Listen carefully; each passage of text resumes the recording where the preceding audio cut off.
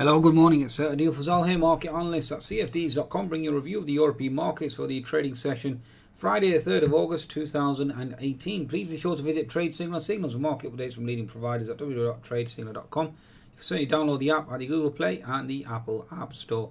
And be sure to visit CFDs.com for your latest trading platform. Okay, now in terms of European markets yesterday, US equities certainly ignoring the bearish sell-off in China overnight.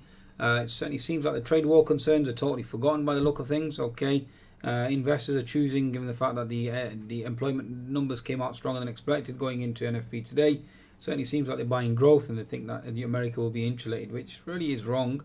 But nevertheless, Apple obviously hits that $1 trillion mark, and Nasdaq, or the tech sector, certainly leads the recovery higher, which is pretty impressive if you think about it, folks. Either way, I'm still expecting the. I've actually got a swing short on the S&P 500 at the moment. I'm playing this head and shoulders pattern. Okay, stop loss around the 2870 zone, giving myself some leeway.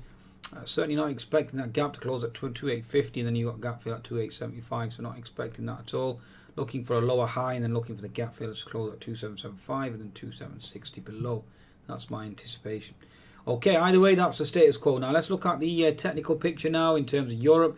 The economic data from Europe really has come in relatively weaker. Retail sales weaker, PMIs weaker as well, and the rest of Europe as well. So again, looking for risk aversion there. Okay, certainly looking bearish, especially concerns in Italy as well.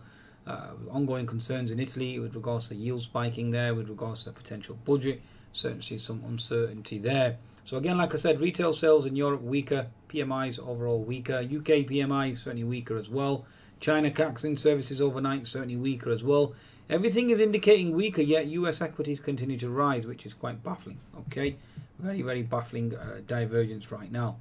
Okay, now in terms of the technical picture, let's just quickly run through that with you, given the fact that it's NFP day. German DAX certainly low, as you can see, certainly under immense pressure. 60-minute chart certainly bouncing off support below, coming into resistance now. Okay, you've got the unfilled gap above as well.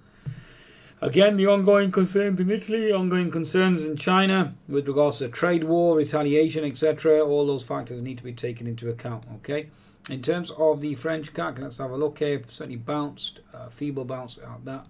Okay, coming into resistance now. 10-minute chart, horizontal resistance. Certainly not able to close the gap above. Certainly is bearish, given the fact that we've got ongoing concerns regarding Italy. Weaker PMIs, and obviously we've got the inflation numbers certainly popping higher as well, so certainly stagflation. Again, you got the unfilled gap at 5425 below, so watch out for that potential to be closed. FTSE 100 certainly benefiting on the back of Mr. Carney, saying Carney's dovish hike. Ever since then, GBP certainly seems to be crashing. Okay, although again, bear in mind China was down again overnight, so therefore looking for risk aversion there as well, so watch out there. You've got the unfilled gap below now at 7576. FTSE certainly moving higher here, quite impressive. I mean, you've got gap fill at 7650, so let's see if we can close that gap, and then we'll see exactly how the markets react there.